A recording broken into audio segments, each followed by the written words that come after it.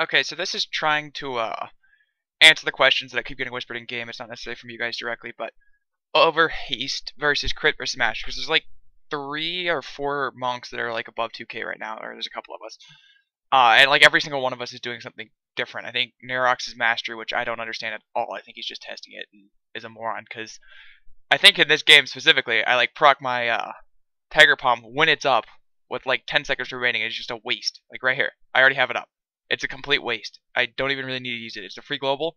Sure, it does a little bit of damage, sure, but like mastery is so finicky, you can just get unlucky or lucky. Anyway, I think Dominoes is crit, which may be the correct answer with the Ascension buff, but I was still haste, so I kept playing it. And that's one of the reasons why I'm looking at this, because I'm full haste. I energy cap a lot. I looked at a couple games within this because, frankly, sitting here watching me talk about haste is probably kind of boring to some of you. It's just trying to answer the questions I get. Um, and some of it's okay to be haste capped. Other parts of it, not so much.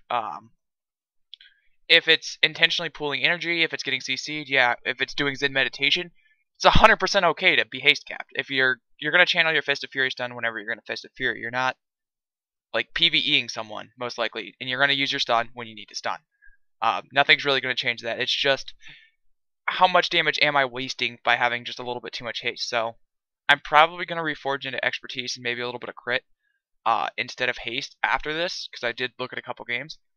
But the point being, like, with expertise, if, Rising Sun Kick gets parried, I do it again and it takes 3 globals, which is 3 seconds of energy regen, or 45 energy at 15 that I have right now, as opposed to 30, because I wasted an extra global. So as I get more expertise, potentially, I could need more haste. So there's sort of a balancing act there, although I would say if you need expertise, get expertise. Don't worry about how much you're going to energy cap. If you need crit, you need crit. That's just sort of how it works. But if you look, I have pretty good uptime this game, and I energy cap quite a bit, and a lot of it's not 100% intentional. So I think it's a little bit of a waste.